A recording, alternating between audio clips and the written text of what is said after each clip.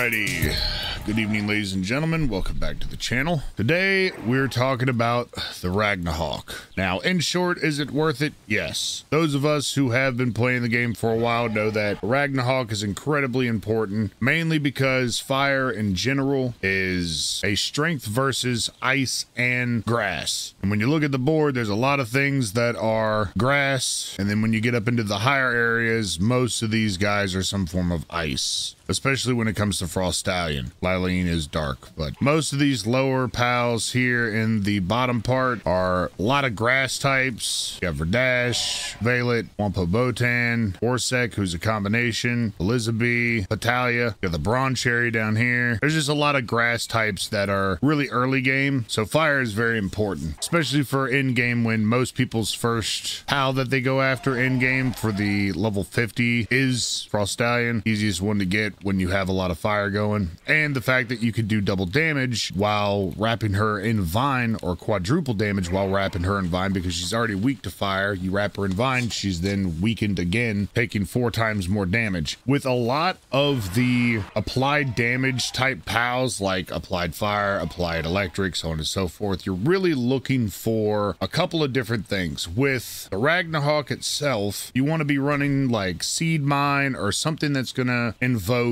a vine wrap, and something that you can spit out pretty quickly to continuously have them wrapped in vine, because you're going to get more damage off of them regardless. The only ones that can't really be wrapped in vine is something like Blazamut or any other type of grass pal that you're going after can't really be wrapped in vine, but they're still weak to fire. So also another thing to note with the applied is you're the one that's going to be doing the damage off the back of it while either flying or riding, or when you're fighting together, you're the one that's going to be doing the damage. So with that being said, your passives can be a various amount of things. I say that the 2 that are unnecessary would be Legend, just because Legend is such a beefy passive in general. You get 20 attack, 20 defense, and 15% increase to movement speed. Like, you can't go wrong with that in particular passive on anything really, except for work pals. But any type of fighting pal, you want Legend on it. One of the things that I usually do as well when it comes to applied damage pals is I run Vanguard, and that's kind of a necessity because you really want to be doing as much damage as possible, and with this added you're doing an extra 10%. It used to be different when riding on a Ragnahawk. Beforehand, when you were riding on the back of them, then it would be a major increase to attack power by about 100%, or I think it may have been even higher than that. It was something pretty crazy when you 5-starred them or 4-starred them. But now they have lined up evenly with the ones that can fight beside of you as well. So Wixen is on par with a Ragnahawk as far as damage output while fighting together or while riding. But yeah, you can see here I do have a bit of attack increase with the passive from the Ragnahawk. That's 10%. And then we jump onto the back of them when it's at full 5-star, then it's at 30%. So with the full 4-star level 5 partner skill, you're getting an extra 20% increase to damage while riding on the back of a Ragnahawk, or while fighting together with Wixen, or so on and so forth. So another thing as well, considering the fact that you are the one that's doing the damage, then usually what you want to be doing is Gobfin stacking behind it. With the Gobfin specifically, their partner skill, they have a little lightning strike thing, but at the same time their main usage is while in team increases players attack power. With running these guys at a full 4-star, you're setting at an extra 20% each one. If you pair that with Vanguard, then that is another 10% added to each Gobfin. So you have 50% just from Vanguard if you're running a applied damage pal with Vanguard, and then on top of that, each one of the Gobfins that you run, you're gonna want Vanguard on as well. I prefer to use Stronghold Strategist as well. The other 2 is kind of whatever you want if you really want to do something with them, but I personally just don't worry about it that much whenever I was breeding mine. I did keep the ones with Mine Foreman or something on there just because, you know, you go out and mine stuff. When you have like a 5 stack of Mine Foreman,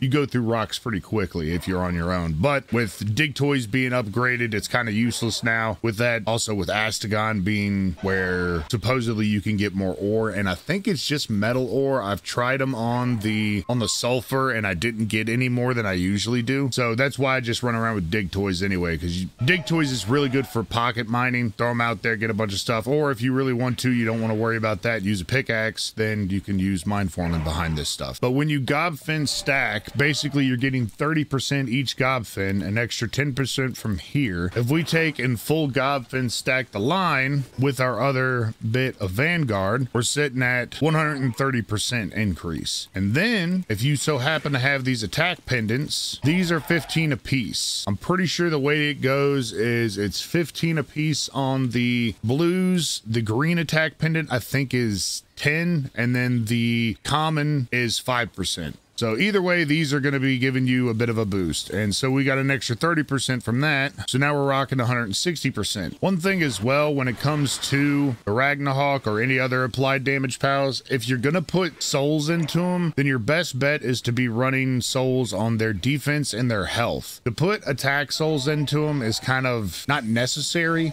You can, but like I was saying before, with the passives themselves, these two are a must. But when it comes to the bottom half of your next two, it can be either burly body, swift, runner, stronghold strategist, so on and so forth. With stronghold I personally use stronghold strategist because it's 10% increase to player defense, and when you're running that on the gobfins, then that means that you have 50% increase to player defense. So you got a pretty decent amount of defense on you yourself. I have seen people run stronghold strategist, Vanguard legend, and burly body. I have done that before, but you're kind of limited on the amount of speed that you have out of the pal. Some people ditch stronghold strategist and go straight speed with swift and runner and have Vanguard and legend. That way you have 15% increased movement speed from legend, then 30 from swift and 20 from runner. So you have the movement speed to avoid getting damaged. This really just depends on which enemy that you're going against. For this in particular run, we're not going to put souls into the Ragnahawk because this is a decent one with its IVs. He is in the 80s with his health and defense, and he has decent attack as well. That was just what happened. But when I was breeding them, I was going for health and defense specifically. So we're gonna go level him up real quick, and then we'll show what he can do. So now with the Ragnahawk, we're sitting at 4,375 health and 861 defense. So not bad stats at all. And if you really wanted to up the ante, then you could feed your Ragnahawk or applied damage pal some sort of defensive buff, such as the Rush Ore Hot Dog. So with the Rush Ore Hot Dog, we're sitting at 1,033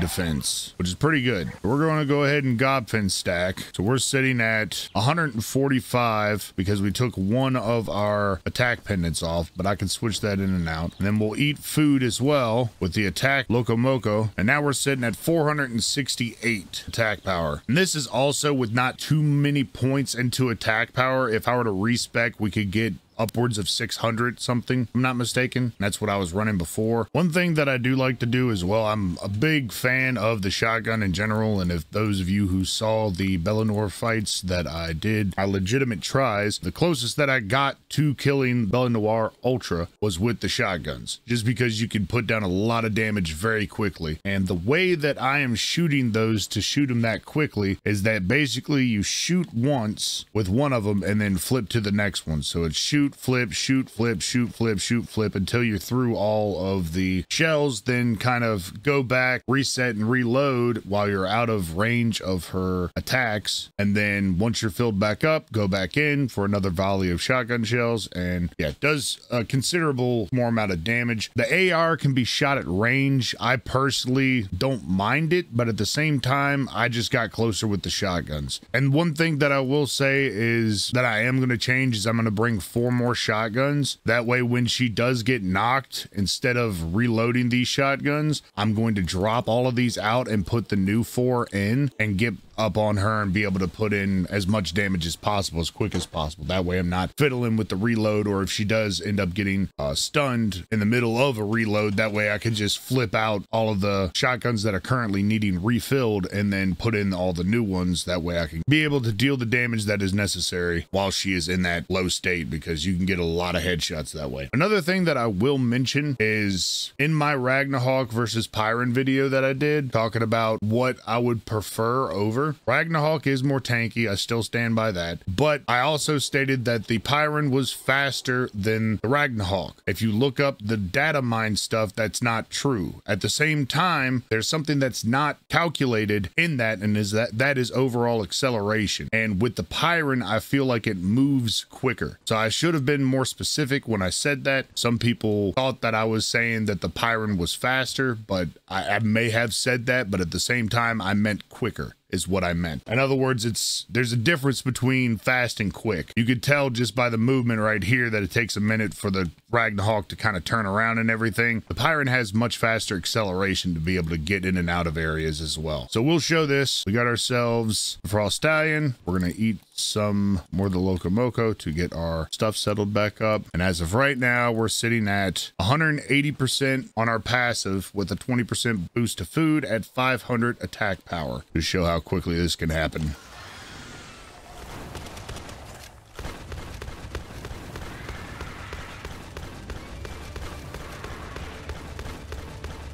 If I could aim.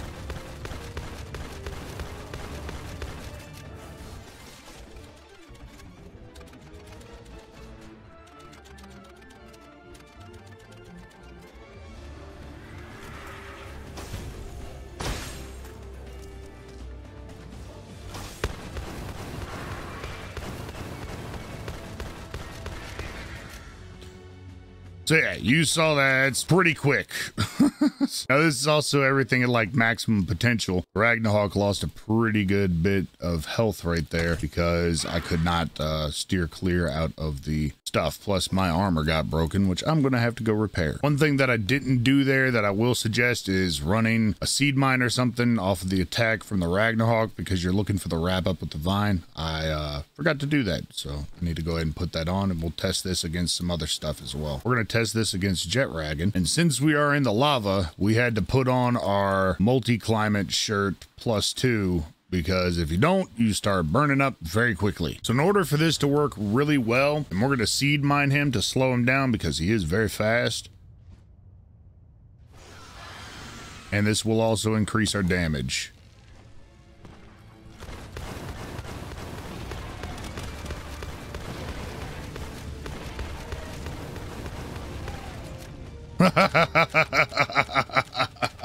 Yeah, that was incredibly fast. Wow. Let's take them against Paldius and Necromis. In the desert, it's not quite hot enough to have to use the multi-climate shirt, so we can actually stand to be on the back of the Ragnahawk while having our extra 15%, because we had to switch out. That was the other thing. We took down Jet Dragon ridiculously quickly, and we were still 15% less on that. And again, my in particular stats are not to the maximum effectiveness of my attack power. I think I got up to 1,000 in weight, and then the rest I put my stamina up to 200, and then the rest I put into attack. All right, we got Paldius and Necromis here. We're gonna eat our food. We gave our Ragnahawk the Rushore hot dog, which at level 50, we're at 1,054 defense with the hot dog. All of the shotguns are reloaded. We'll attack with seed mine first.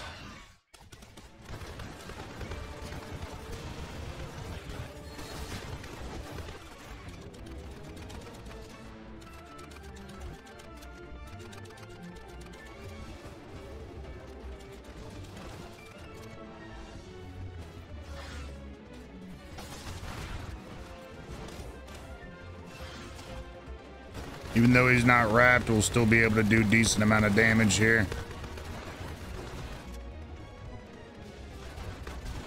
Ooh. Took a lot of damage on that.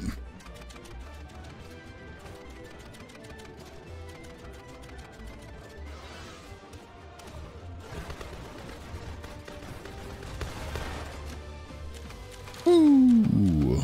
A little fight there. Took a decent amount of damage because we phase tanked the dark laser, which was probably not advisable, but we still beat him pretty quickly. And with me being on controller, the way that I have to do this shotgun trick is pretty interesting because I have to take my left thumb, which would be on the thumbstick for movement, and move it over to my other thumbstick while I'm using my Y to switch weapons and then trigger as well. So I have to use the right thumb to pull down on the right stick to try to keep my shots in line. That's why you see, because whenever I ADS on certain things, it is a lock to it, but at the same time, like, it puts that lock above the target sometimes, so it's a little weird that way. It does that with Azarobi a lot, those of you on console or that use the auto lock. So for the final fight, we're gonna pit him against the hardest tower boss here with Victor and Shadowbeak. We'll see what kind of damage we get out of this. See how quickly we can put down Victor and Shadowbeak.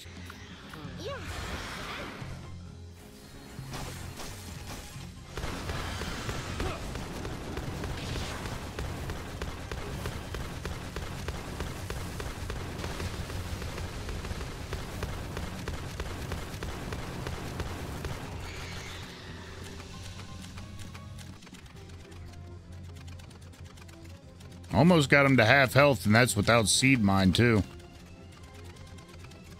If we can seed mine him. There we go.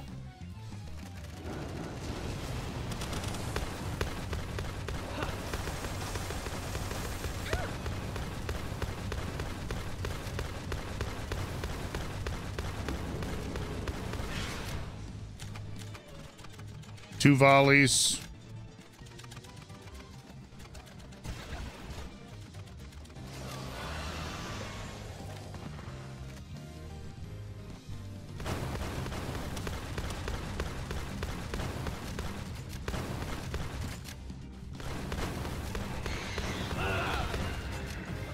There you go. So with the final conclusion, we already stated at the beginning, but is Ragnahawk worth it? Absolutely. Especially with him adding additional fire to your attacks and being able to seed wrap or vine wrap or ivy cling, however you want to call it, to give additional damage. Clearly very, very useful. And it really doesn't matter what type they are, as long as you're not doing something that can't be wrapped or not weak to fire or takes reduced damage from fire, such as Blaze of Mud. But even with that, we could still take this guy in there and do work to Blaze of Mud because we just beat Jet Dragon in like, what, less than 30 seconds or something? One volley, a shotgun. And we did Victor and Shadowbeak in 3 volleys with me missing a lot of shots because the ADS doesn't want to aim down sometimes, which is really weird. I'm gonna have to turn that off. That might help me get my shots on for Bella Noir because I noticed it was doing that as well. You can't go wrong with Ragnahawk. A lot of damage potential, very useful, or even as early as you can get them with